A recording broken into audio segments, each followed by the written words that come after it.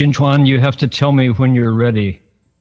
I couldn't hear. For the sake of this assembly and all living beings, please turn the wonderful Dharma wheel to teach us how to leave suffering and attain bliss and end birth and death and quickly realize non-birth. Namo tassa bhagavato arahato samma sambuddhassa.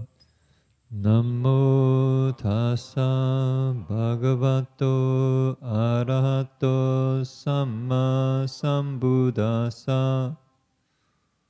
Homage to the blessed, noble, and perfectly enlightened one.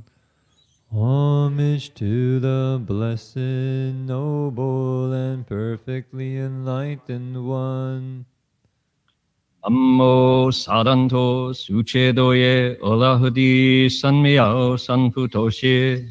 Namo Sarando Sujedoye Alahadi Samya Sambutoje.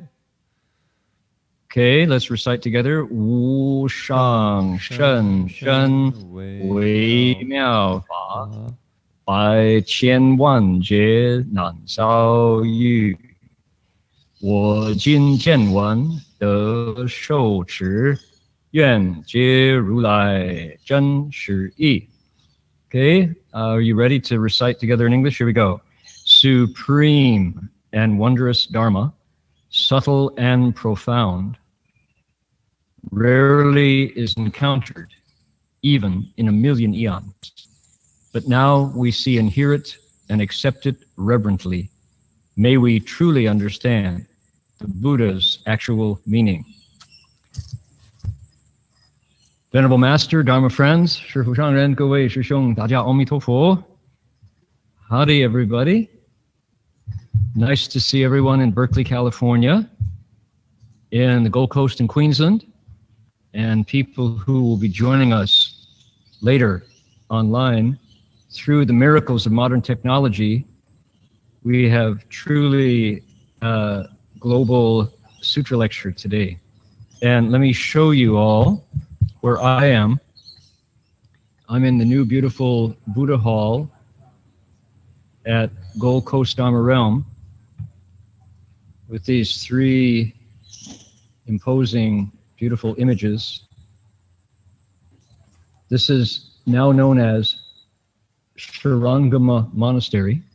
Let me show you our garden outside. Isn't that lovely? Here's the other side.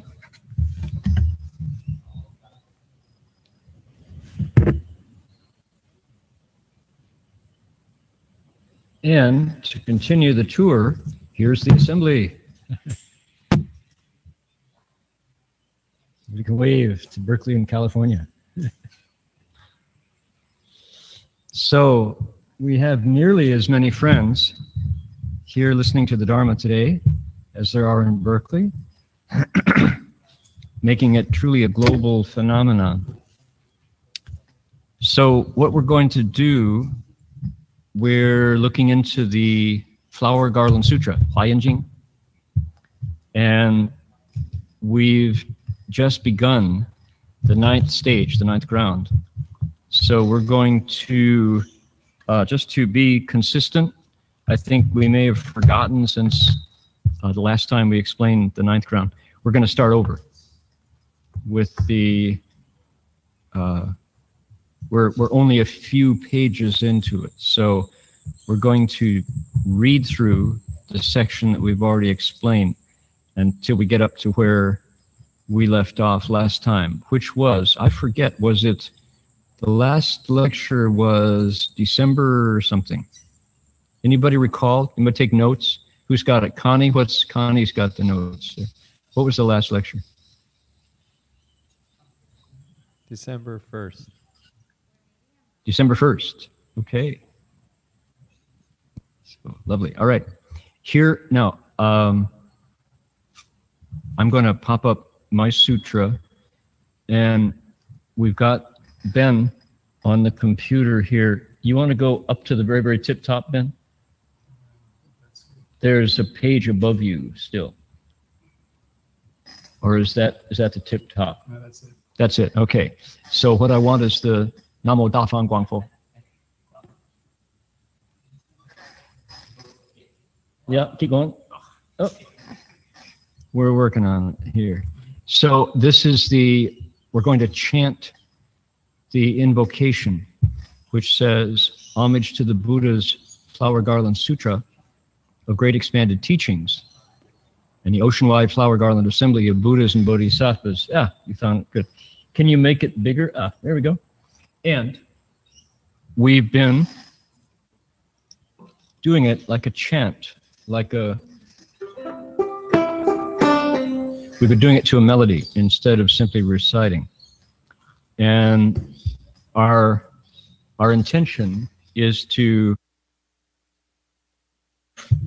even doing it 7 times, I do it 6 or 8, get caught up in the moment. So the goal is to recite this together with everyone 7 times. We do it in Chinese, which is the bottom half of this invocation. Well, we're still working on the English version, and that's a work in progress.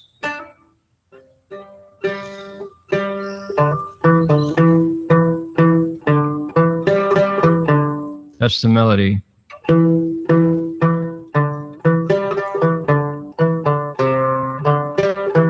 Like that. Okay, are we ready? Everybody got the melody? We've got the text. The important part is to get our hearts into the idea that if we are sincere in requesting the Ocean-Wide Flower Garland Assembly of Buddhas and Bodhisattvas to draw near, invisibly they get the message in space and come to join our assembly. When Master Hua did this with us, you could believe that they came. There was no doubt that the light in the room refined itself. It was a spiritual moment, to be sure. So how can we be anything less than sincere, right? Here we go. Namo Da Fan Guang Fo Huayan Ji Huayan Highway O Pusa Namo Da Fan Huayan Ji Huayan Highway O Pusa Namo Da Fan Guang Fo Huayan Ji Huayan Highway O Pusa Namo Da Fan Guang Fo Huayan Ji Huayan Highway O Pusa Da Fan Guang Fo Huayan Ji Huayan Highway O Pusa. 2 more. Da Fan Guang Fo Huayan Ji Huayan Highway O Pusa. Last time. Namo Da Fan Guang Fo Huayan Ji Huayan Highway O Pusa. How about that? Now, what you were listening to is a fretless tack head banjo. Truly could be a relic made in another century. In fact, it's brand new, made by Naro the Mason down in Victoria, Australia. Isn't this a lovely instrument? It's really got that plunky, plunky sound. No frets, just like a cello, nylon strings.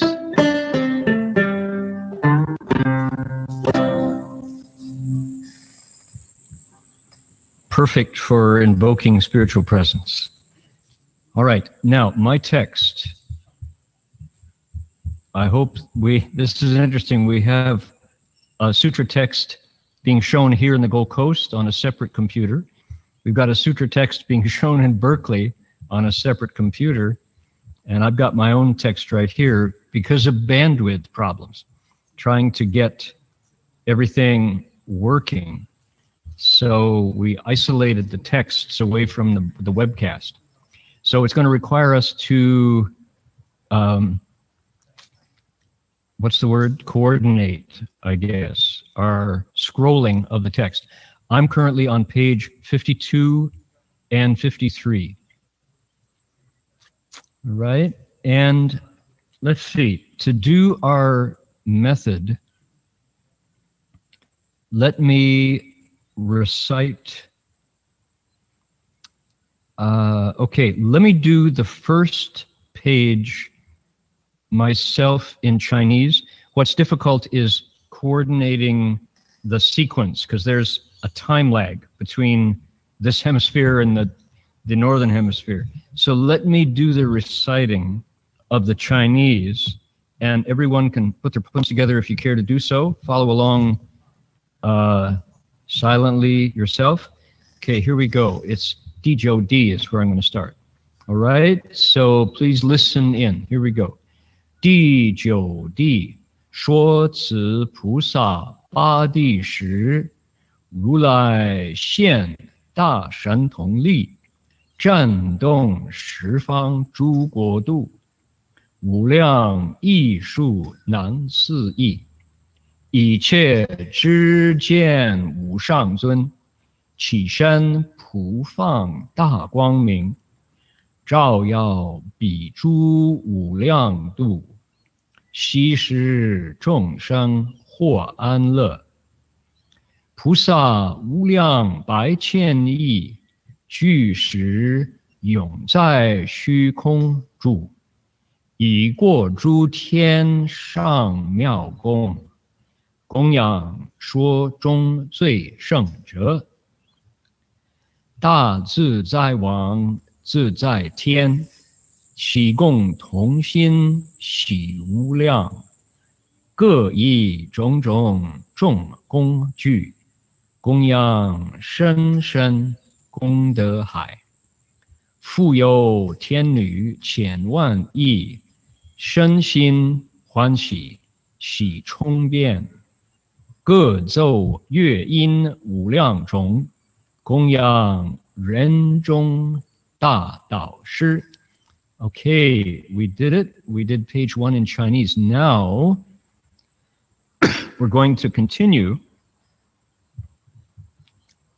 the same passage in English. And let's do it this way. Let's see if we can't do it in unison. I think reciting in unison is one of our best moments. We've talked about it quite a bit. The value of reading together. We just don't get a chance to do that in public. When do you have a chance to recite together? Maybe when you're doing the Pledge of Allegiance. I pledge allegiance to the flag of the Commonwealth of Australia and to the Republic for... No, that's not right. Let's see. God save the Queen. So other than that, other than the, you know, put your palms, put your hand over your heart and recite the Pledge of Allegiance, we don't get a chance to recite together in public. And it's a very elegant, what's the word? Cohesive, connection-making public experience to simply put breath and words together from your voice as a group. It's really a powerful moment. When the text we're reciting is a Buddhist sutra, the wisdom of the Buddha, it's even more so. So with that in mind, I would like to invite all of you to join me in reciting together just that section of text that we did. So Ben and Invisible Text Manipulator in Berkeley, page 53, the 9th stage. I'm going to put my palms together. These are the words of the Buddha. And let's read, paying attention to the punctuation. As we say, the punctuation is your friend when you're reciting together, because it tells us how to breathe, where to pause, where to stop, where to start. All right? We're going to start with the 9th stage and then do just then. Here we go. Ready? The 9th stage. Just then, comma, after the 8th stage had been explained, comma, the Tathagatas showed their amazing spiritual abilities, quaking lands throughout the 10 directions, countless kotis in number and difficult to imagine. The unsurpassed honored ones, comma, pause, omniscient and all-seeing, their bodies sending forth magnificent radiance everywhere, illumined those countries, limitless in number, so that all those beings might gain peace and happiness. Limitless hundreds of thousands of kotis of bodhisattvas simultaneously elevated into the air and hovered there. And they offered gifts of utmost wonder, surpassing all in the heavens, to the ones supreme among all speakers. The heart of the Deva king from the Maheshvara heaven and the hearts of every god, filled with joy that knew no bounds. They each made offerings to the profound sea of merit and virtue, of substantial numbers of items. Furthermore, comma, celestial maidens, millions of kotis in number, their bodies and minds filled with surpassing joy, each played limitlessly many kinds of music as an offering to the great guiding master among humans. Okay, pause there. Thank you for that. 9th stage, Flower Garland Sutra, a very large Buddhist text. Our tradition says spoken by the Buddha, but not in person, not from his own mouth, but he deputized. He appointed a spokesperson, another Buddha, to speak it for him. And we are in one of the longest of the chapters of the 40 chapters of that sutra. It's called the 10 stages. We're almost done. This is the 9th stage, so we're 9 out of 10. And we've been at this now for over 5 years on this one chapter, because it's quite long. And by golly, we're nearly done. So that's what we're about. The topic of our sutra is bodhisattvas, awakened beings, people who are awoke. That's already a new word in our culture, awoke. And the Buddhists have been using this word for a long time, applying it to people, humans, not any other kind of superhero or uncommon individual or some non-human, but people like you, like me, like your mom, people like your boss, maybe. People who wake up to their connections with other beings. That's what we wake up to, is the fact that this broken individual unit of a body is an illusion. That, in fact, there's nothing that separates us but our thoughts. So the text is about how to use bodhisattva-like thoughts to see through that illusion of separateness and brokenness and aloneness, and to find through your cultivation of what are called bodhisattva practices, find ways to make that ideal vision your reality. so that every action you take, every word you speak, every thought that rises in the mind is beneficial to self and others. Every word, thought, and deed overcomes that gap between me and everybody outside me. Those strangers who make me feel so lonely and alienated. The Bodhisattva no longer operates from that paradigm of I'm alone and afraid in a world I never made, and I'm kind of a victim here, and that's my motive for my behavior, is how to get the best for me in that situation. Not anymore. The Bodhisattva has a very different perspective on his and her relationship to not just other humans, but to all living things. And the Chinese have a name for it. It's called Tong Ti Da, a same body, great compassion. Okay, that's where we are. That's our chapter. We're way into it, 9th stage.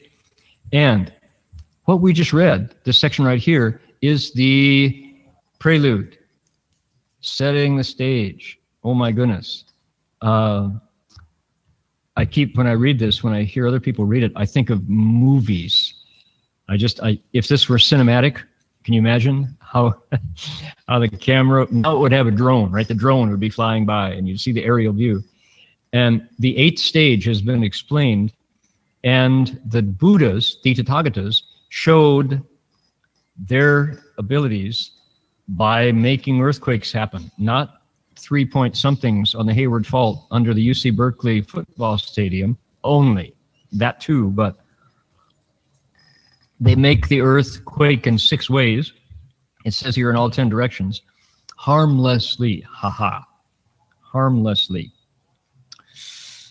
So the U.S. Geological Survey doesn't have to worry, and yet the earth quakes. Funny. We explained this passage earlier as being what you call sheng gongda, surpassing excellent merit and virtue. When it's time to speak a sutra, nature rejoices, they say, because we're going to hear a lot of truth spoken. And nature has a preference for unchanging truth. So the earthquakes are a celebration. What happens next? The unsurpassed, honored ones, omniscient and all-seeing, their bodies send forth magnificent radiance, shine that light on limitless countries so that all beings get happy. All right, that's our next scene. What's going on? The Buddhas release light from their bodies. Can you imagine that? How would that, it'd probably be better animated than the CGI. We get Hayao Miyazaki and his team of animators from Japan to do hand illumination, hand-painted scenes of unsurpassed honored ones sending forth magnificent radiance. Can you see it? Ooh, I would love it. See that cartoon. And the light shines on worlds, and beings in those worlds get happy because there's this incredible light. So I imagine where the light abides, shadows are gone, right? Darkness is gone.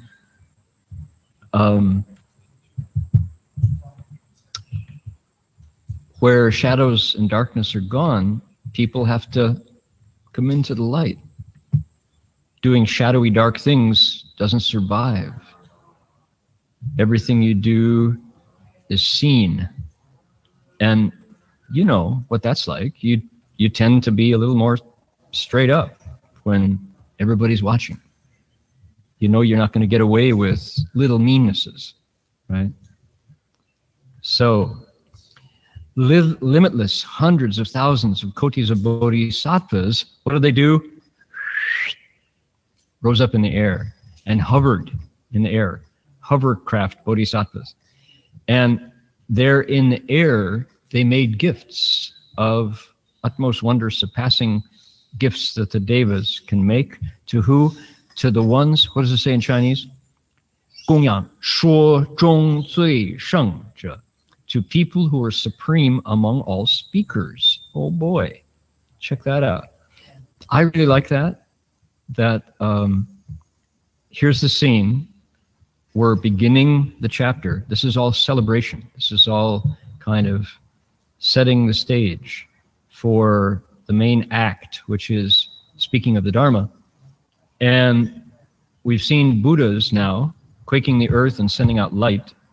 We've seen people receiving light and being delighted, being made happy. Now bodhisattvas show up and they rise up in the air. Okay? What the sutras say, they have this ability. In Chinese martial arts, it's called Qinggong. You've seen it in Crouching Tiger, Hidden Dragon, right? That Li An film was the first time millions of Western moviegoers saw something that Chinese martial arts film friends have seen forever, which is Qinggong, the ability to fly as part of your martial arts, Gongfu. So the bodhisattvas here are doing that. And they're giving offerings to speakers, to Dharma speakers. Sure, I'd be happy to accept utmost wonders, gifts surpassing all in the heavens, to speakers. It's nice to have the Dharma speakers honored here. Speaking of which, recently, Leon Bibb, one of our best folk singers in America, father and son, recently issued a new collection of songs from everywhere called, what was it called? Universal Griot, or Griot to the World. What's a Griot? G-R-I-O-T. I'm going to open a new, we need a new notes page. Here we go. This is a word I want people to know about. Griot. French, right? And Griot, you guys can't see my desktop here. So here we go. Save this as my notes page. Nobody can see my desktop. Gee, why am I making notes here? Okay, a griot, G-R-I-O-T. Looks like griot, right? Not, it's French, griot. A griot is a storyteller who keeps alive the tradition of the tribe. And this tradition is most prevalent in West Africa, places like Sierra Leone and Liberia, places like that, where many of those individuals who were uprooted by the slave trade, the ships arrived there on the coastal West Africa and came to the West. The griots in the tribe remembered, and it was their job to sing the story of the tribe for the entire history of the tribe. They played instruments like the kora, K-O-R-A, and in fact, in Leon Bibb's album, there's a kora player. Kora is a West African instrument with something like 35 strings or 28 strings. And playing the kora and these African rhythms, they would tell the story of our tribe from the start. In the beginning, they would sing, right, was the great progenitor King Ramabamipal. And he was a great king, and he was great in his leadership, and he was great in his fatherhood, and he was great in his cow herding, and from him issued forth hundreds of offspring. Their names were, right? And the griot starts. and you get the entire story of the tribe. And these singers, storytellers, historians of the tribe would start today and finish on Wednesday, having sung nonstop from the past to the present day, telling the names of who begat who and who begat who and who begat who, and what war was fought and who won and who lost, and what was given to the victorious tribe as a tribute, and how many calves came from this particular cow, and so forth, right? You get the point. So griots tell the story of the tribe. Here is Vajra Treasury Bodhisattva, who is the, you could say without exaggeration, the griot of the 10 stages chapter. He's telling the story of bodhisattvas from stage 1 all the way up to stage 10. We're now at 9.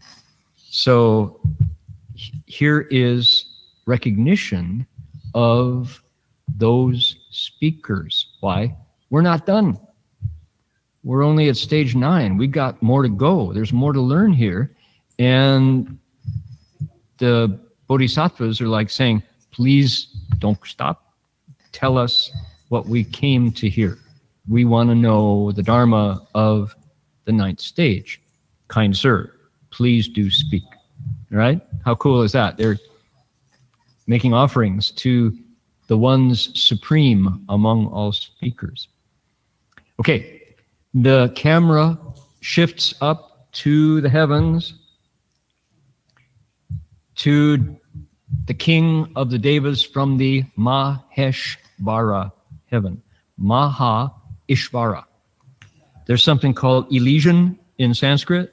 You put 2 vowels together and they shift. So Maha and Ishvara become Maheshvara. So the heart of the Deva king from the Da Zi Zai Tian, that's who Maheshvara is. He's a special god in between 2 realms. That's a story for another time, but it's what's happening is there's the desire realm heavens, 6 of them. There's the form realm heavens, 28 of them. And in between, there's a funny kind of liminal heaven in between the 2 realms where Ishvara and Maheshvara.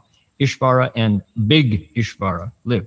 And Master Hua, Shifu, always described them as arrogant, he said. They are just very full of themselves.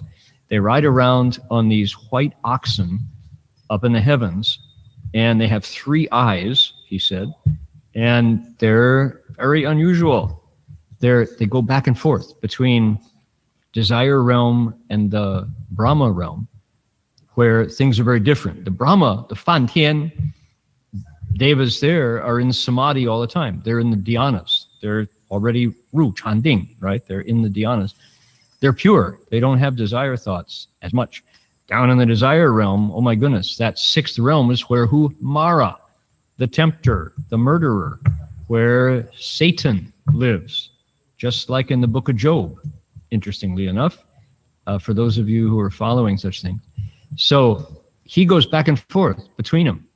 And the sutra points him out right here. The heart of the Deva king from the Maheshvara heaven and the hearts of every other god there, filled with joy that knew no bounds. Oh, good, they're thinking. Oh, good, we get to hear the 9th stage. They in turn make offerings to the profound sea of merit and virtue, Buddha. That's a sobriquet, that's a title, profound sea of merit and virtue. Shen Shen Gong De Hai. They make offerings to him of substantial numbers of items, lots of stuff. They make offerings. Okay. Next, the camera continues to shift. It's panning around the heavens as we prepare to hear about the 9th ground. And what comes up next? Beyonce. There she is with her marching band and a choir of hundreds, millions of kotis in number, bodies and minds filled with joy playing limitlessly many kinds of music as an offering to thee. Another title, Ren Zhong Da Dao Shi, among humans, the great guiding master. Okay, there we go. That's the first page. Boy, are you breathless already? I mean, all this preparation. How amazing. Can you see Beyonce out there filling up the stadium?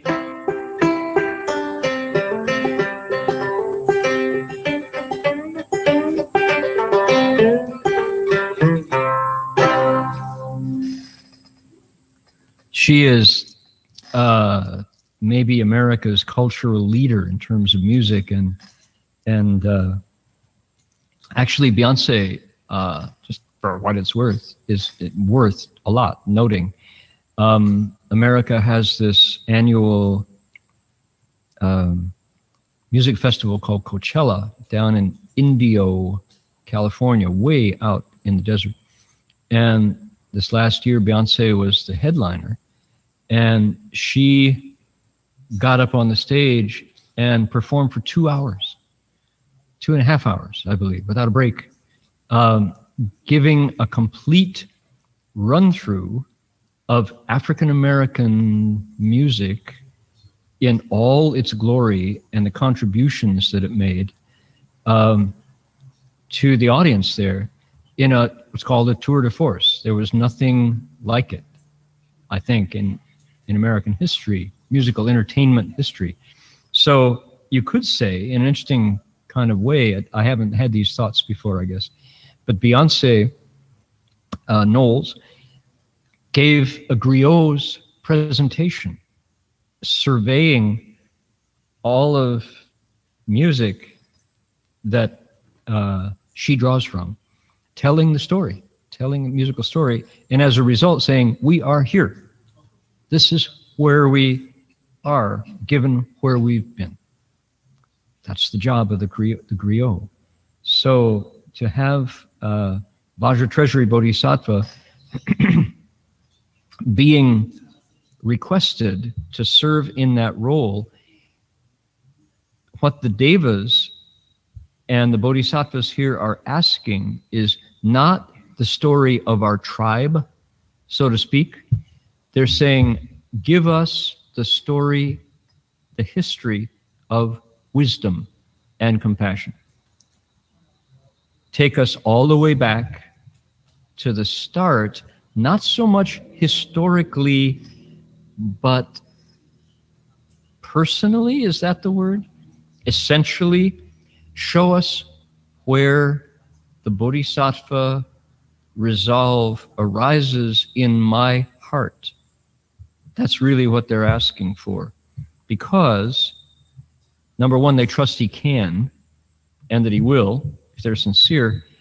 But when Vajra Treasury Bodhisattva has explained this thoroughly, they become empowered to serve as bodhisattvas themselves.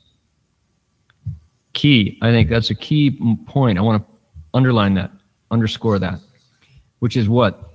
That one of the qualities I like the most about the Buddha Dharma that I have never seen in any theistic religion, any religion where there's a deva or a god or a supreme being, is I've never seen another religion that says if you cultivate and practice, you do so with the expectation that you will replace the founder of the religion.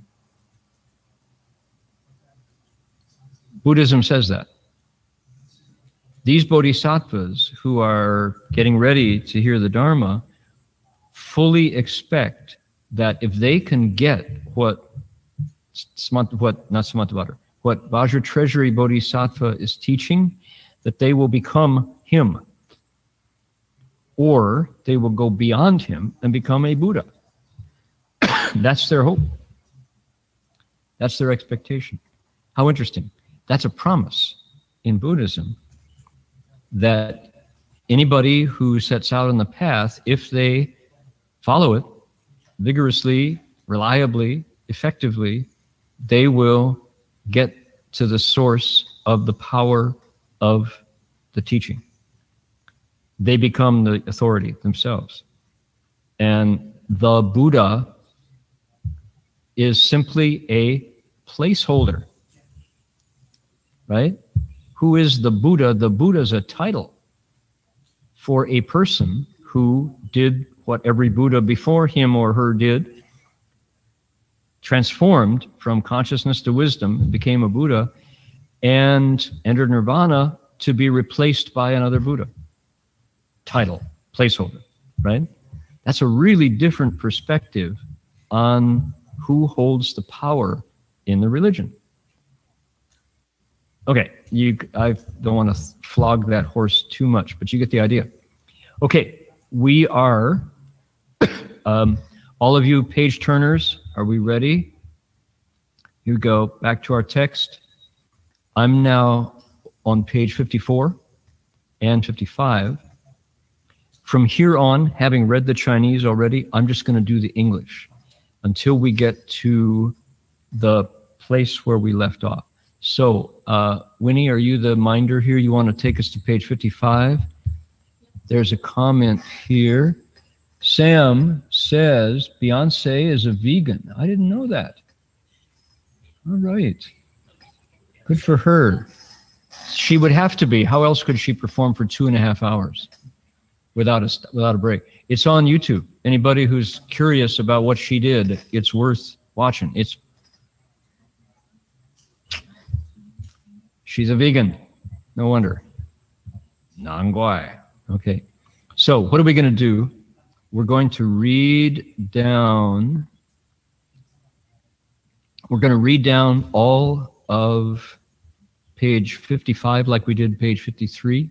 Okay, are we ready? Join me if you'd care to and put my palms together. Here we go. Mind the punctuation. Here we go.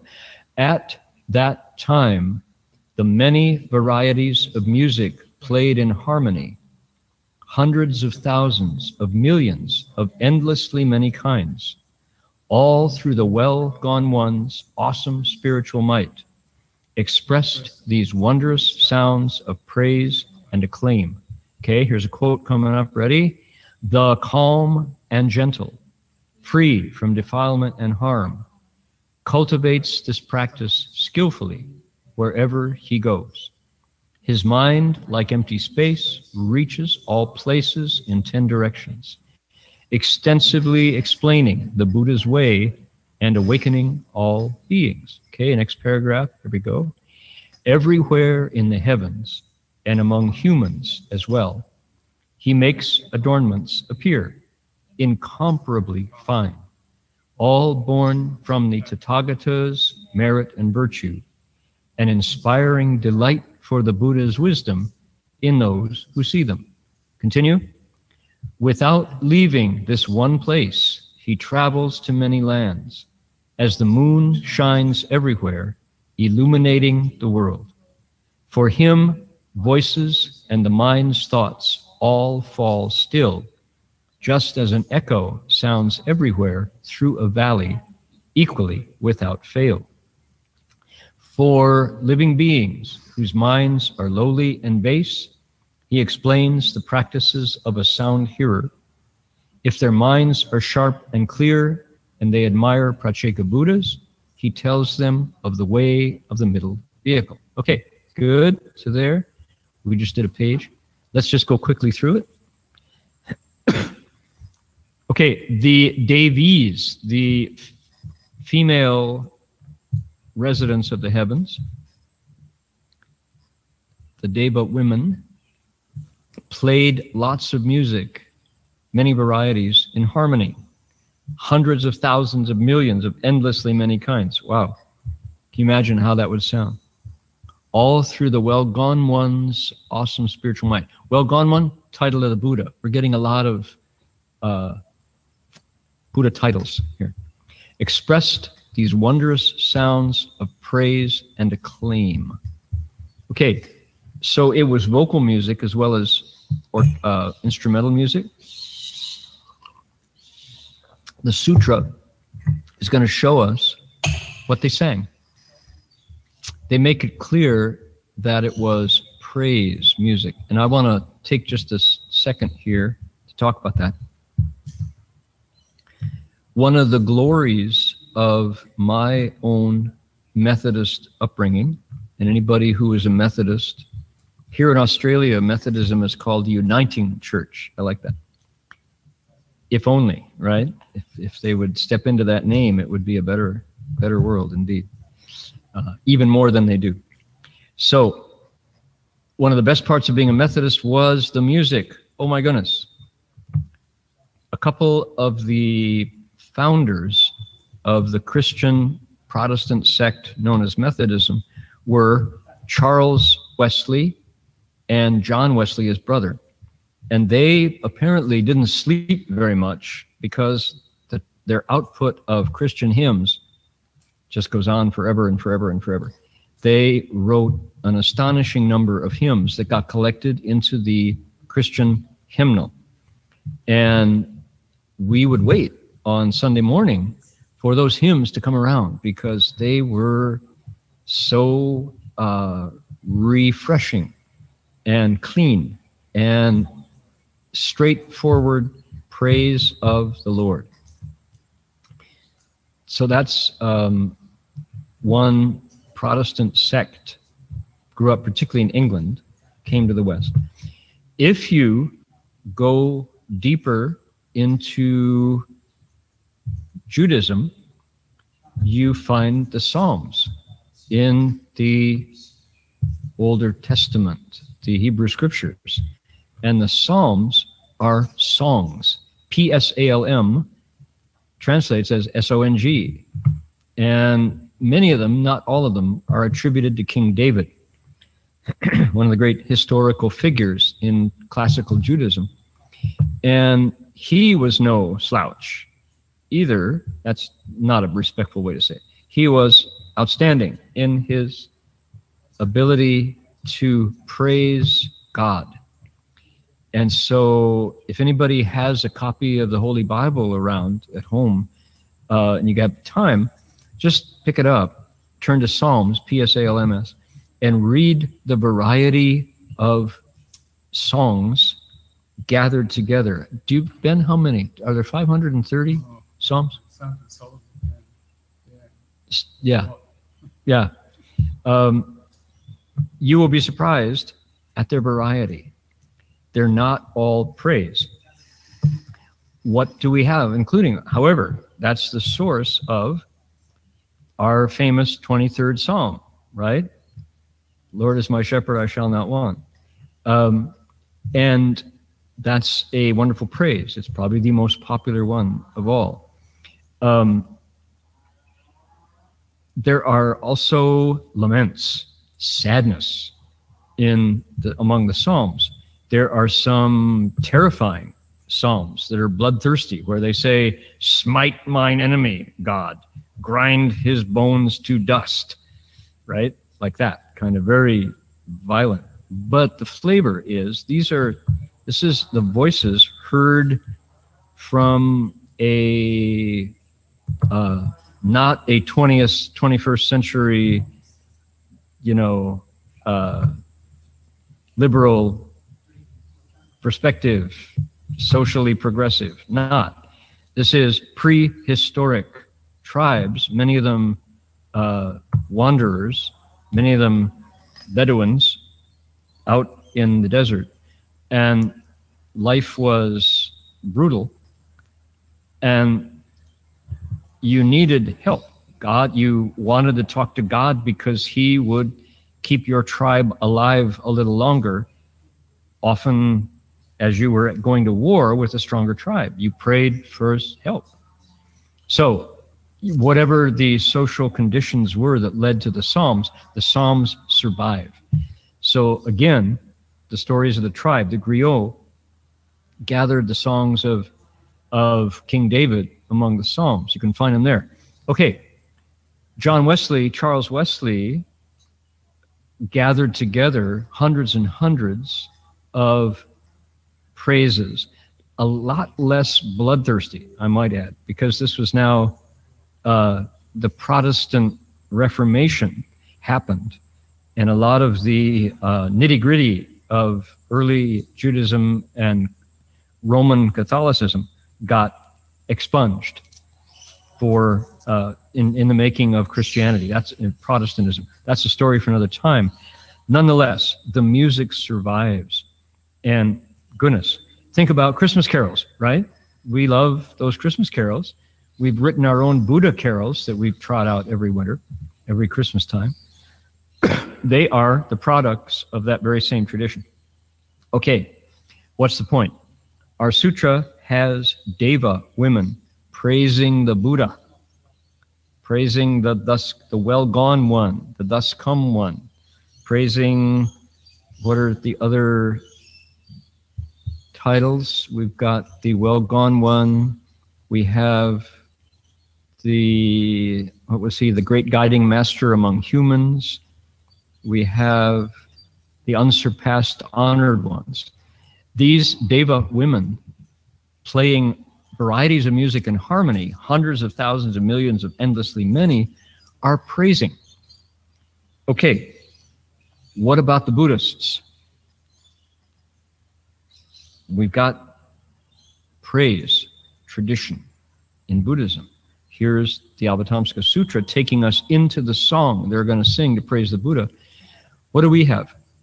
In the Pure Land tradition, oh my goodness, on and on and on, all these wonderful songs and praise, including some that we have written, some that Master Hua has written. Last night here in the Buddha Hall, we sang, I'm really lucky to study Buddhism because last life I planted good seeds. Now in this life I've met good friends and a good knowing one to teach me deep wisdom. There's Master Hua contributing a song to the praise tradition, all right? So yeah, Buddhism is definitely in that line of spiritual traditions. Samantabhadra Bodhisattva says, Cheng Zan Rulai, praise the thus come one. That's something we should be doing, he says. Okay, these Deva women expressed wondrous sounds of praise and acclaim and said, what? They said, the calm and gentle one. There's a word missing there. The calm and gentle one, who is free from defilement and harm, cultivates this practice skillfully wherever, let's swap the pronoun out, she, wherever she goes. Her mind, like empty space, reaches all places in 10 directions, extensively explaining the Buddha's way and awakening all beings. Somehow, I've never heard a Christian hymn praising God for having a mind like empty space. You know, I think that would just pick it up. I mean, why not? Let's get some, let's do a little, you know, overlapping those traditions. I would like to hear God's mind explained as reaching all places in 10 directions like empty space.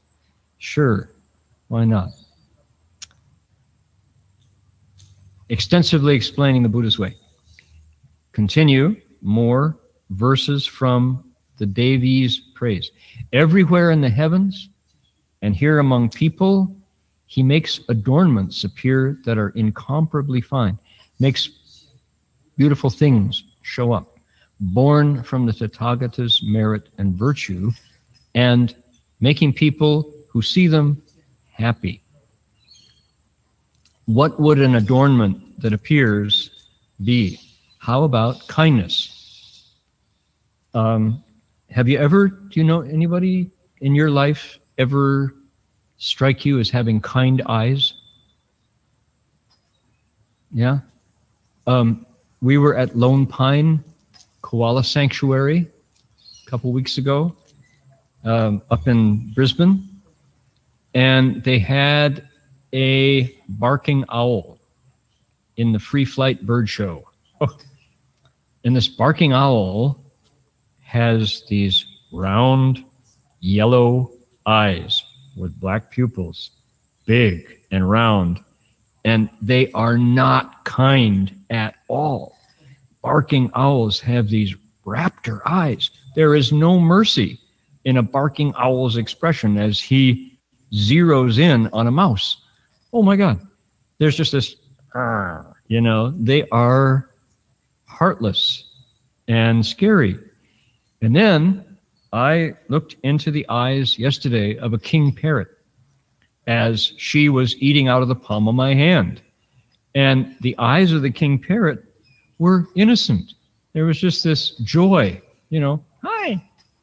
I can't imitate the king parrot. I'm trying to give you the, you know, but it was like this, just this innocent, simple, transparent kindness, just, you know, and no nastiness. I suppose if I were a bird seed, I might be afraid of the king parrot, but they're seed eaters. They're vegetarians, you know, and you got these curved beaks for pulling seeds out of flowers, and just so different. So can you imagine, just among bird species, you can see the difference in nature reflected in their eyes. What would it be like to look into the Buddha's eyes? Kindness, just this deep, deep, deep, deep, deep well of kindness. You know, there's no harm coming to you from that being, right? Born from the Buddhas, the Tathagatas, merit and virtue. And when you see that kindness, you think, I want to have that wisdom. I want to be as wise as the Buddha. Okay, the praise continues. We're into the song. This is song lyrics from the Deva women singing. They say, we think the Buddha is cool because he travels to many lands but never leaves this place where he is. He can travel to many lands without leaving his seat. How? Just like the moon shines everywhere, illuminating the world. Speaking of which, good timing, it is a blood moon tonight, full moon. It's one of the closest approaches to the Earth of the moon in the calendar year is tonight. So this is the lunar 15th. Is that not yet where you guys are, right? Berkeley, coming up. It's January 20th here, Sunday. So let's see. Anybody know? Jin Chuan, do you have the full moon tonight? Today's the 14th here. Say again? What do you call it? The lunar 14th. So okay, so tomorrow I think it's the full moon. Okay, yeah, so consider yourselves warned and prepared. Yeah. Okay, coming up. Ours is tonight. We're already at 2:30 in the afternoon. So, okay, the way the full blood moon shines equally on a bowl of water held anywhere on the earth, simultaneously, that if the moon is up, all the teacups will catch the moon. Likewise, for him, voices and the mind's thoughts all fall still. Okay, another analogy, the way an echo responds to every part of a valley at the same time. Hello, hello, hello, hello. There's no edge of the valley that doesn't get the sound of the hello, right? So echoes. Nice natural images. Moon, echoes in the valley. Check out this point. The mind's thoughts all fall still. Today in our meditation class, we were talking about what's supposed to happen when you meditate. That was our topic today. And it's a question that many beginners and even intermediates, when they get a chance to talk to the monk, they kind of slide up and say, well, you know, I've been meditating and I'm not supposed to think, right? They say. And what's supposed to happen? And the stuff that's going on shouldn't be happening, right? What's the question? Where does it arise from? It arises because meditation is invisible. There's no yardstick by which to measure whether I'm doing it right or not, right? So I was saying today, and I won't go into the whole thing because we're lecturing on the sutra, but the point I made today for our meditation class was that it's useful and helpful to think of the mind, that thing that keeps interfering when I'm trying to meditate. Think of it as just another of the 6 senses. One of the other 5 senses, just like the eyes, just like the ears, nose, tongue, skin, the body, right? No different, which is what? You don't have to look twice to see what's in front of you. You don't have to listen twice to hear what's around you. Your eyes work just fine the first time. Why do we allow our minds to think and then think again and then to judge and evaluate how we thought and then react emotionally to the judgment and the evaluation of the thought, contemplating the thought that we originally had? 4 steps away, we're still overusing this sense called the mind. The Chinese would point there. They would say, Xin, that mind right there. It's enough to use the mind once and move on. We tend to be head-heavy people, even more so as we have these devices, these gadgets, right? These catch our eyes for hours and hours, and our thumbs and little else. We forget our bodies even exist as we absorb into our smartphones. Our heads get heavier even. Meditation, for him, voices and the mind's thoughts all fall still. That doesn't mean he doesn't think. It means he doesn't think twice. He, she, the Buddha doesn't comment on his or her thinking process. Once is sufficient. And he moves on. As a result, he is authentically alive in his entire skanda body. His body and mind are equally awake and sensitive and responsive and present in the moment, because he has shrunk his head. The Buddha, through meditation, has become his own head shrinker, right? He has allowed thoughts to rise and fall the way sights enter and leave, sounds enter and leave. How interesting, right?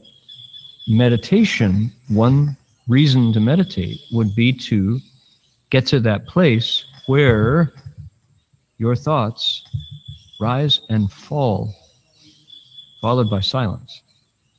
Voices and the mind's thoughts all fall still. How happy we would be without the chatter, without the editor, without the critic in there chewing away at us, burning up our gasoline, right? Okay. All right. Moving forward into our praise. We're still in a song. These are song lyrics. The Devis are singing. For living beings whose minds are lowly and base, he explains the practices of a sound hearer. If their minds are sharp or clear, they are Pracheka Buddhas, solitary Buddhas, and they get to hear the middle vehicle. Okay, little bit of Mahayana polemic there, friends. 是不是？有一点批评小乘，二乘。The Avatamsaka is not free of that, interestingly. There are other Buddhist sutras. If you look at the Vajra Sutra, the Diamond Sutra, there are voices at the end that says, anybody who slanders this will fall into the hells and will have big trouble, right? So there's an editorial voice popping out in the sutra. Likewise, in the Avatamsaka, there is a steady criticism of people whose minds are like what are called the 2 vehicles. What does that mean? People who, within Buddhism, seek their own liberation and stop. That's considered an inferior use of the mind. And there's an edge here. It's interesting, Ben. There's a little bit of a, polemic. If your minds are lowly and base, you get to hear about sound hearers. Okay, flop right over to the Theravada tradition, the Thai forest tradition. They call themselves the Sound Hearer Sangha, Sawaka Sangho. And they're proud of being the voice hearer assembly, the sound hearer. They hear the sound of the Buddha's voice and awaken to the way.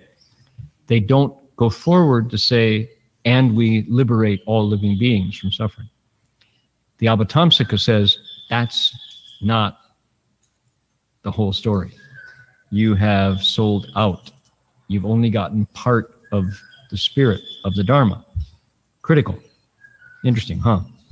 若有众生心下劣, if they're living beings whose minds are 下劣, lower and inferior, they get to hear about the Shengwen Heng, the Four Noble Truths. They don't hear about the Paramitas. Okay, there it is. Why try to apologize for it? There it is. Critique of the Theravada. Okay. In contrast to our team, right? Now we're on page 57. Winnie? 57. Okay. We're going to go down to the end of the song, and then we're going to do three paragraphs. Okay, right here. Ready? Anybody want to join me? Page turner, page 57. Okay, English. Here we go. If they have kindness and compassion and like to benefit others, he tells them of the deeds performed by bodhisattvas. If their minds aspire to the utmost supreme wisdom, he reveals the unsurpassed Dharma of the Tathagatas. Just as a magician conjures up all sorts of things of different shapes and features, yet none of it is real, the bodhisattva's wisdom magic in the same way brings everything into being, free from both existence and non-existence. As these millions of beautiful sounds finished their praises of the Buddha, they suddenly fell still. Muna Liberation said, "Now this multitude has been purified. Please describe the way practiced upon the ninth stage." Okie doke. End of the song. 2 more verses. If they have kindness and compassion and like to benefit others, that's the A team. Those are the bodhisattvas. We like them, says the sutra. Furthermore, there's another vehicle. If their minds aspire to the utmost supreme wisdom, the Buddha talks about the path of Buddhahood. Okay, so 4 sages. 1, sound hearers. 2, Pratyeka Buddhas, solitary Buddhas. 3, bodhisattvas. 4, Buddhas. So together, we have what are called the 6 paths of rebirth. We're in the human realm, I'm assuming. Anybody in those devas who are listening in? So we've got 6 paths of rebirth that are part of samsara, rebirth, transmigration, coming back. There are 4 paths beyond rebirth: voice hearers or sound hearers, Pratyeka Buddhas, solitary Buddhas, bodhisattvas, and Buddhas. Technically speaking, the sound hearers, the arhats, come back 7 times or 1 time, but their birth and death, blown by karma, is over for them. Okay, so that's our 10 Dharma realms. 6 mortal paths, 4 beyond samsara. Okay, interesting verse. Check this out. This is a really interesting verse. Just the way a magician conjures up all kinds of things of different shapes and features, and yet it's all illusory, the bodhisattva's wisdom magic in the same way brings everything into being, neither existing nor not existing. Now that's mystical, right? That's an interesting passage. Look at that. What part of what we're going through is the Bodhisattva's wisdom magic? Chinese, please. 譬如幻视作众事，种种形象皆非实. So, here we go. Just like the illusion master doing his act, many kinds of shapes and appearances, none of which are 实, my name, 实, none of which are real. 菩萨智幻亦如是. The Bodhisattva's wisdom illusions are just like that. 随现一切离有无. Although they appear, every one of them is neither existent nor non-existent. You ready for that one? Chew on that one, right? It's like, what are my choices? If they don't exist and they don't not exist, is there a third path, right? Yeah, it's called the Madhyamika, the middle way. That's a powerful verse right there. And that goes beyond Charles Wesley's hymns, I must say. There's no Methodist hymn that touches that in terms of depth and insight. Okay, end of song. As these millions of beautiful sounds finished their praises of the Buddha, they stopped. All of the instruments quit. Moon Liberation, who is what's called the interlocutor, he's the questioner of Vajra Treasury, says, okay, our group has done our bit. We're ready. We're waiting. Please tell us about the 9th stage.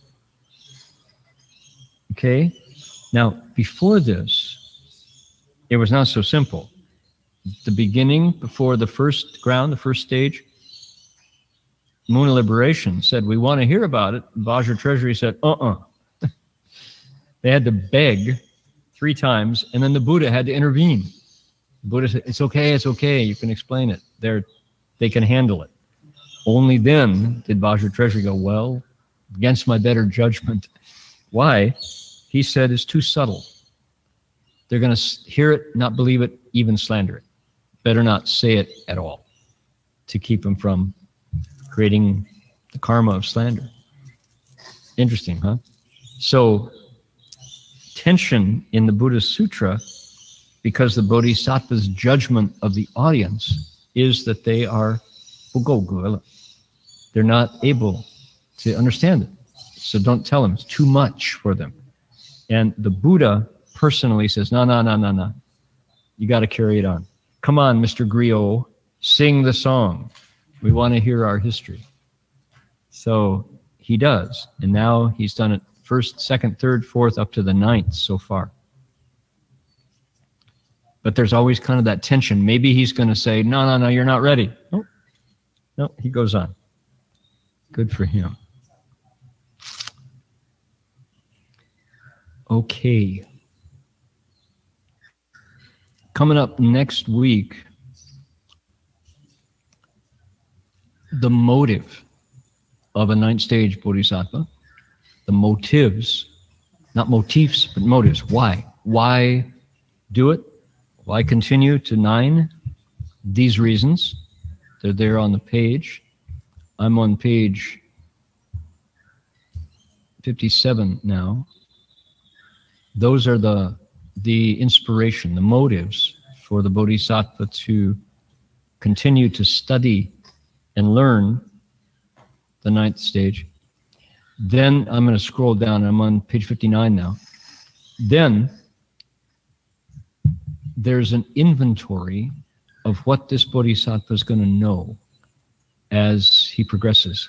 And man, this gets far out. It's hard not to lose your way in this.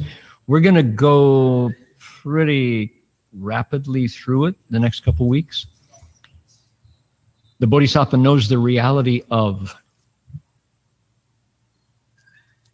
it says, reality of practices in particular. And then he knows the reality of dense thickets of the mind. We run into this weird formula of dense thickets. The Chinese is choulin, right? Dense thickets. How about that? There's a long list of, what is it talking about? My mind, the stuff I got in my mind that keeps me from being a Buddha. It's like a dense thicket trying to wander through the Queensland bush when it's really thick. Okay, so we're going to do that part. Then we get the next thing that comes up are marks, xiang, characteristics. The Bodhisattva knows characteristics of the phenomenal world. What would it be? He knows how to set up a microphone. He knows the characteristics of a USB microphone, right? And the Bodhisattva knows the characteristics of a guitar capo, how to use how a guitar capo should work, and how to use it to prop up the pitch. And the Bodhisattva knows the characteristics of a wristwatch, right? Et cetera, et cetera. And it applies it to people's minds. The Bodhisattva knows how minds work. And it's an inventory, it's a list of all the things that this Bodhisattva is going to be able to use to teach on the ninth stage. How about that? How cool is that? Okay, coming up. Then there's specific teaching. Then there's something really, truly magical about the ninth stage, and it has to do with dharani, with sound. So, okay, I'm pretty much done. I bet somebody in Berkeley has a question that they're just burning to ask, and you've been sitting there waiting for me to be quiet. So you could raise your hand, Jin Chuan could hand you the mic, and you could ask your question. Am I right? I was right. Here's our questioner. Hi, Dharma Master. Hi there. Well, it was not too pressing, but I wanted to ask this like when you were still here, but the occasion never arose. And then you mentioned slandering at the end of this lecture, and then that it brought up this question again, and it was like about a student who was looking through my bag, and she pulled out the Dharma notes, and it had the Avatamsaka quotes in it, and she's like, she looked at it, she's like, this is stupid, and then she just threw it like back in my bag, and I was like thinking, oh no, she like slandered the sutra, and then I know it wasn't her intention to slander like the Avatamsaka Sutra, but she did call it stupid. So like, what's her consequences? Like, is it gonna be heavy, or is it gonna be like, is it based on intention? Because I don't think it's her intentions to like, slander. Okay. Okay. So the question, your question for me is, what's going to happen? Yeah. Like, is she like gonna have to face heavy consequences, or is it just gonna be like whatever? Okay. Okay. Good question. So this is Connie, and Connie's question is, you correct me if I got it wrong. She says a friend of hers was going through her bag once and pulled out her notes from an Avatamsaka lecture. And she was going through the notes, and she went, this is stupid, and threw the notes back into the bag. And so Connie, being conscientious, wants to know what bad things are going to happen to her friend, given that her friend had no intention of slandering, but that was an immediate response was, this is stupid. Is that correct? Yeah, Connie? that sounds right. Okay.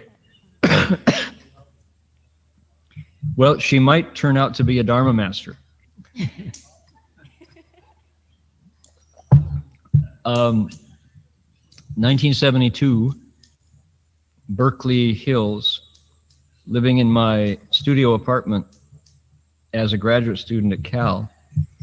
My former college roommate, now a Buddhist monk, Heng Sure, sent me copies of Vajrabodhisi, the monthly periodical of the Dharma Realm Buddhist Association. And I opened up our magazine, which has, sutras in it, Master Hua's Dharma talks in it. And I saw these pictures of the first 5 Americans to leave home and become monks and nuns. And I remember looking at it and going, what a bunch of crap, and threw it against the wall. I went, tossed it across the room. Jiada. This is phony, I said. And now when I think back on it, I mean, it's like, well, probably not a good thing to do. But that was my spontaneous response, was looking at the faces of these Americans in robes and thinking, can't be real, right? I chucked Vajrabodhisi across the room. And look what happened to me. Obviously suffering intense penalties for that mistake. So I don't know. I would hope that clearly your friend was not trying to cause herself trouble, or I think the slander that the sutras are talking about is when you intentionally try to discourage other people from investigating the Dharma. I think that's what slander means. So it's not so much that she herself encountering something like the Dharma of the Buddhas neither exists nor it doesn't exist. Somebody could easily look at that and go, nonsense. What? There's only two choices. It either exists or it doesn't. Why, what's this silly stuff? That's one thing. But if instead you say, nobody should study Buddhism because it's a lot of garbage and it will cause you nothing but grief and confusion, so don't study it, right? That's slander. So now that I've said it on, worldwide television. So intention matters a lot in saying what's going to go wrong. I would never put myself out there and say to you, Connie, therefore your friend is in big trouble and this is going to happen. I don't know. Judging by what you presented, that was a fairly innocent and honest response to her lack of context of, what she was touching. The Avatamsaka is not for everybody. For example, the famous event in the Lotus Sutra assembly. They say the Buddha is still explaining Fa Hua Jing on Vulture Peak when he said, all you have to do in order to become a Buddha is to raise one hand in salute to a Buddha image, or say Namo Buddha one time, and you too will become a Buddha. When the Buddha said that, 5,000 of his disciples stood up and walked out, grumbling, saying, you told us we had to take the precepts, we had to change our lives, we had to stop eating meat, we had to give up drinking beer, and we went through all that, and we're still not Buddhas. And you say, now all we have to do is like raise one hand in a salute and we become Buddhas. You lied to us. Bummer. Why did you cheat us like that? And they walked out.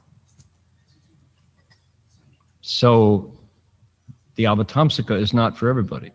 I can easily see how people would say, no, this is stupid. So a lot of it is intention. Now, if she goes on to like post on her Instagram account, nobody should read the Avatamsaka Sutra, my friend Connie's notes are stupid, you can encourage her to take it down or something. But just to respond that way, not a big deal. Okay. Then, bring her to a lecture. And after she listens to a lecture and she still says it's stupid, then it's on me. Then that's my fault. She's like 13. Her parents probably won't let her come yet. Say what? She's like 13, so she would need permission. She's 13. Yeah, come on. Thank you, Dharma Master. Okay. Any more? We got a minute. 2 minutes.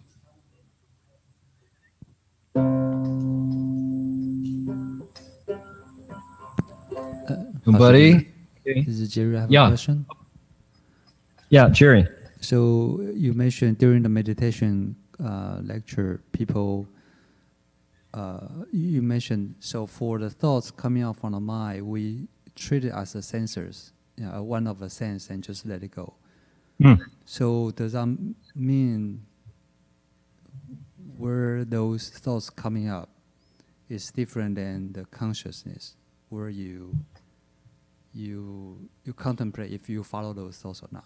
So meaning there are one mind is not just one. So there's one that popping out thoughts, and then there's another thing that's consciousness, which is probably the self. Okay, and the question is?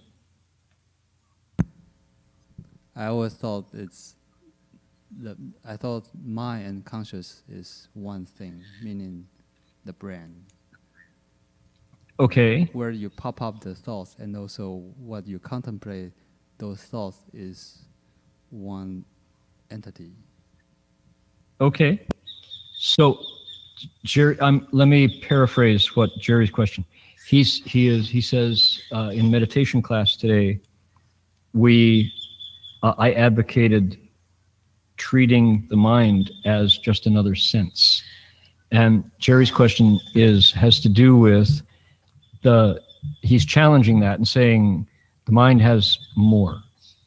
It has consciousness. And as thoughts pop up, that is consciousness responding. And shouldn't that be considered one thing? So, Jerry, my attempt in meditation class was certainly a simplification. It was, I wouldn't say oversimplified, it was simplified. What I was going for was trying to shrink heads, to become a head shrinker. Head shrinker is a colloquial way of referring to a psychotherapist or a psychoanalyst, right? You call him a shrink. I went to see my shrink who shrinks your head. You go in and your head is full of confusion, and you come out and things are clear. Your mind is less heavy, less confused. That was the idea. And meditation, it's not wrong to say that as we meditate, if we respond to the thoughts that rise the same way we respond to the sights that occur to our eyes, we will have accomplished what I was hoping meditators might recognize. As an answer to the question, what are we supposed to be doing while we meditate? Or, I shouldn't be thinking, right? That's the question that I get a lot. The sixth patriarch says, I think a lot when I meditate. In answer to that question. My mind is always thinking, he says. So, Jerry, you're challenging it more deeply than I put it to begin with. All right? Yeah, the mind is, one of the questions that arose today was, what about when you're sleeping? How do you deal with the mind then? And I said, okay, what about when you're dreaming when you're sleeping? How do you deal with, so clearly there's layer upon layer upon layer to investigate, but there's a fundamental principle that I find really helpful in meditation, which is whatever rises in the mind ceases in the mind. Don't take it from me, test it yourself. No matter whether it's a thought of grief, mourning for the loss of something dear to you, whether it's a thought of fear of something coming up that you're anticipating trouble arising, whatever, you can't handle it, whether it's a thought of joy from a peak experience, every single one of those thoughts will rise and fall. There's a guest function and a host function. And a meditator is the host observing thoughts rising, falling. Check it out. So you're asking a deeper question than I was answering with that statement, Jerry. Okay? You satisfied with that? Yeah, thank you. There's way more than my simple statement. Winnie had her hand up here. Winnie had a question. It's past time. It's okay. You're legit. We'll give you a pass. The last paragraph we read. Okay. Moon of Liberation said, now this multitude has been purified. So does that mean all the praising is purifying the assembly? Does that all the praises are purifying the assembly? Okay, Winnie's question was in the last sentence spoken by Moon of Liberation, Jietoye Pusa. He said all these in the assembly have been purified. Does that mean the praises were enough to purify all the assembly? That's a really good question, and no, it's not. It's that nobody has left since the 8th and the 7th and the 6th and the 5th and the 4th. They're glued to their seats. And one of the topics that came up in that first go-round was really significant when Vajra Treasury Bodhisattva said, no, I'm not going to explain this text. No way. You guys are too dense, too coarse. And it took the Buddha saying, no, they're fine. They're ready. They can. They are able to digest and use what you're going to teach. They're pure enough. So has happened already. So he's not talking about just what happened immediately. He's talking about the other aspect, the other stages that have been lectured. Yeah. Okay. Jin Chuan, Jin Wei, Jin Fo, sure. What's going on at Berkeley? Do you want to give us some announcements for everybody? The Chan sessions are over. The Amitabha sessions are over. What's coming up?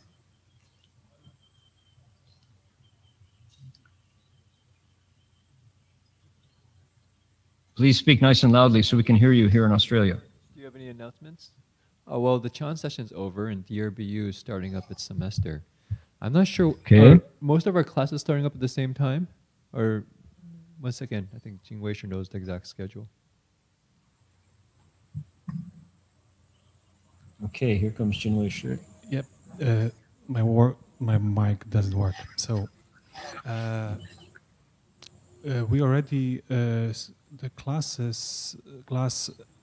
Wednesday class, Stephen Tainer already started. We have 2 already meetings. So, the Wednesday class is going on, 7:30 p.m. Wednesday class has begun.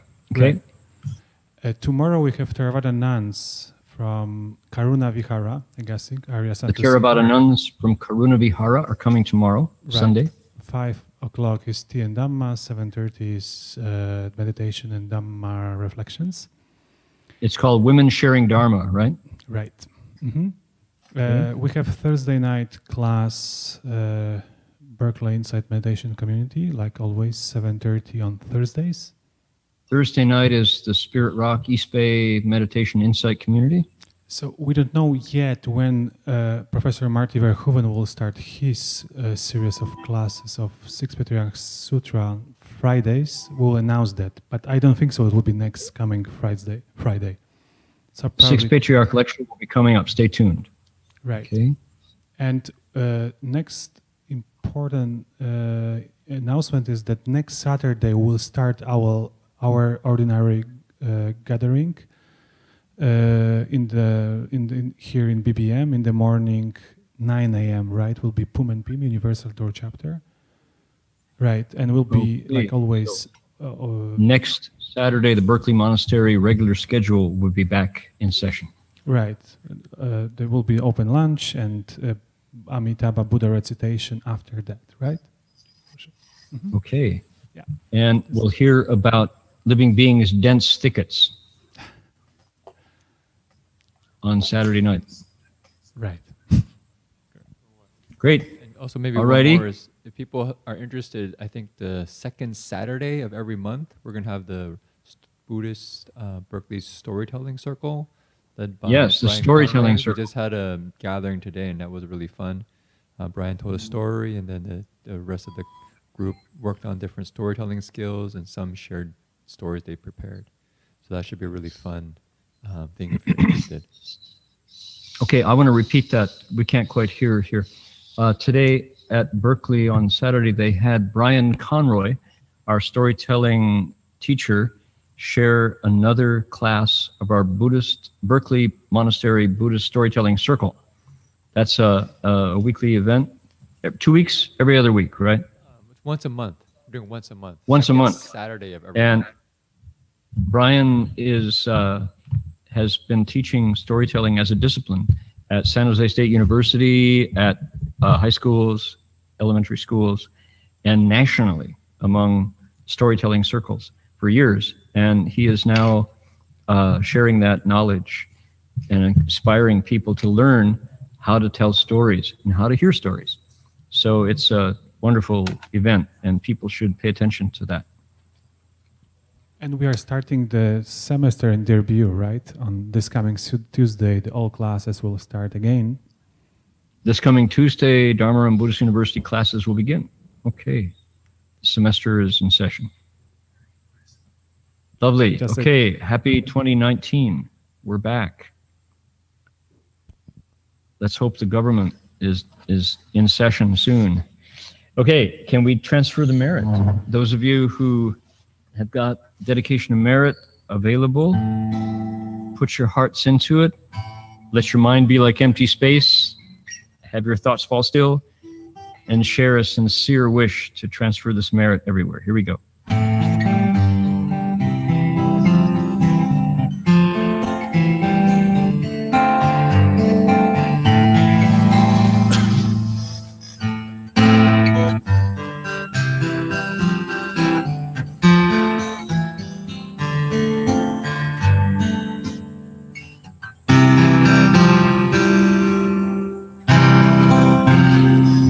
Every living being, our minds as one and radiant with light, share the fruits of peace with hearts of goodness, luminous and bright.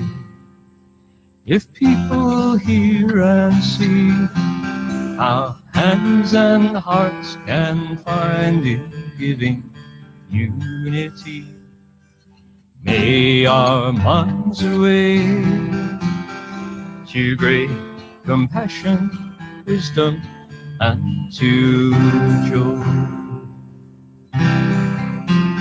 May kindness find reward, may all who sorrow leave their grief and pain. May this boundless light dispel the darkness of their endless night. Because our hearts are one, this world of pain turns into paradise. May all become compassionate and wise. May all become compassionate and wise.